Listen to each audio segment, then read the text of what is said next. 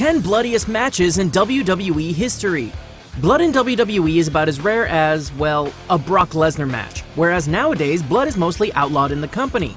The company used to employ blood heavily in matches to enhance storytelling. Here are 10 of the bloodiest matches in WWE history.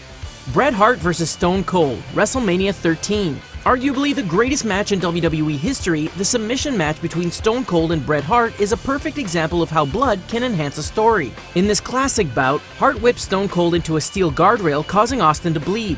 Then the Hitman put the rattlesnake in the sharpshooter, and things really went up a notch. The image of a bloody Austin screaming in pain is the image of the Attitude Era, and the amount of blood contributed to that.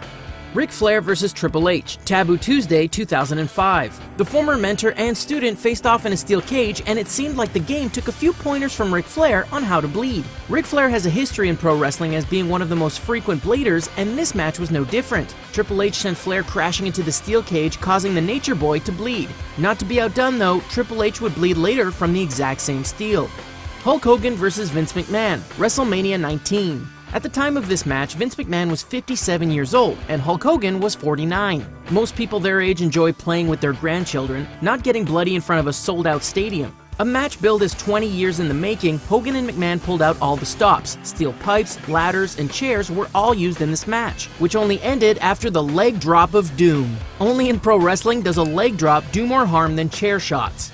TLC match, Armageddon 2006. You know, the one where Joey Mercury got the cheapest, quickest, and most painful nose job ever? The blood in this match stems from exactly one hit, but it was just so insane that it earns its spot here. After Eminem set up a ladder for a superplex, the Hardy Boys reversed the tables and teeter-tottered a ladder smack into Joey Mercury's face. The blow destroyed his orbital bone and nose, leaving behind a pool of blood at ringside before being escorted from the match.